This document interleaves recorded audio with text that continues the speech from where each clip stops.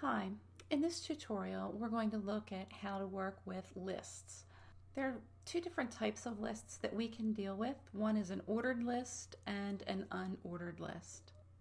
In the page that we're going to apply this to, I have a page under the newborn packages, which is part of the pricing. And we have some content in here, and we have the details about the newborn package. And it's just a little short paragraph here. And what we would like to do is to draw attention to it and make it stand out more. And one technique to do that is to put some items like this into a list. So we're going to turn this into a bulleted list. So in my code, if I come over, I look, I have details, and then we have each of the items listed in here.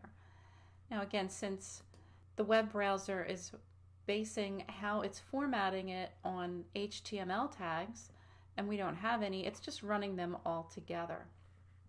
So what we want to do is to turn this into a list. And I'm going to start by going onto the line before I start my list, and the tag to create an unordered list is UL. So UL for unordered list. And then at the end of the list, I'm going to put in a closing UL tag. And so that means that the items that are in between are unordered list items. Now, in order for the browser to know where to put a bullet and when one list item starts and stops, we use LI tags to designate each of the list items. So we use LI for list item.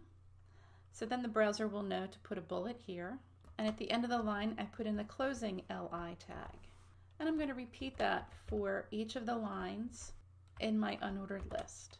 Okay, so now I'm going to save this and then refresh it in my browser. And you can see that we have a nicely formatted unordered list.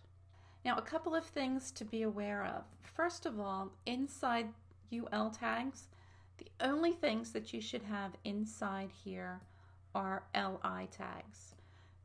It's not considered proper format to then go ahead and put in a paragraph of text in here. If I do, you can see what the browser's trying to do with it.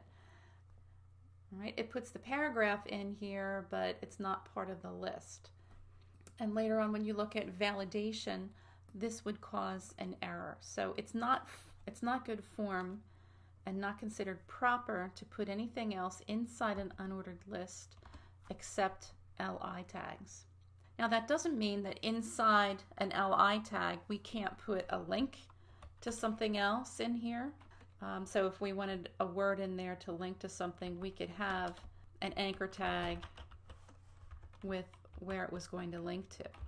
Right? So that is considered acceptable, because that is all contained inside the LI tag. So your content inside a list all belongs within LI tags. Now you see that at the end of the LI tag here, it creates a line break and moves this down to the next line. So each time we have an opening LI tag, it gave us a bullet. Now on the other hand, for an ordered list is going to be something that is in a particular order. So all you need to do is change UL to OL. And when I save this and refresh, you'll see that now we have 1, 2, 3, 4. Now we have some control over how these display, and the preferred technique to control this is by using style sheet formatting. So I'm going to put this back to an unordered list, and we'll look at some of the style formatting that we can do. So I'm going to refresh this and put it back to bullets. So in order to format our unordered list, I'm going to open up our style sheet. And our page is already set up to use this style sheet.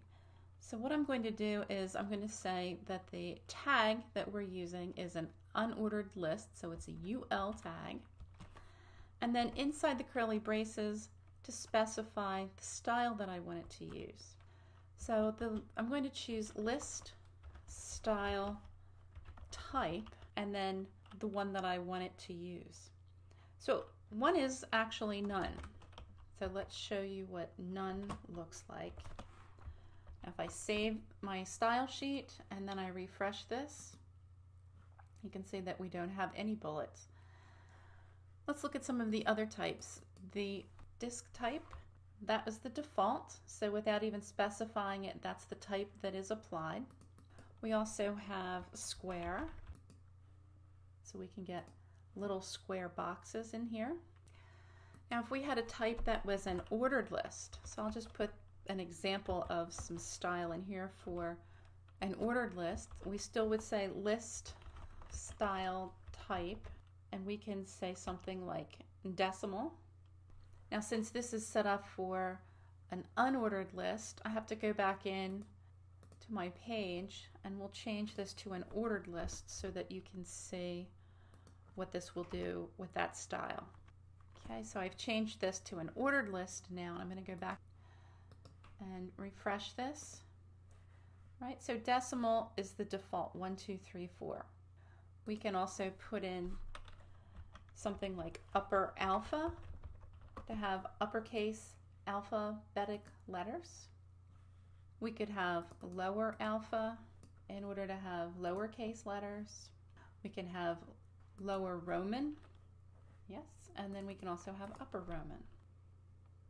So those are some examples of ways that we can change the UL and OL tag.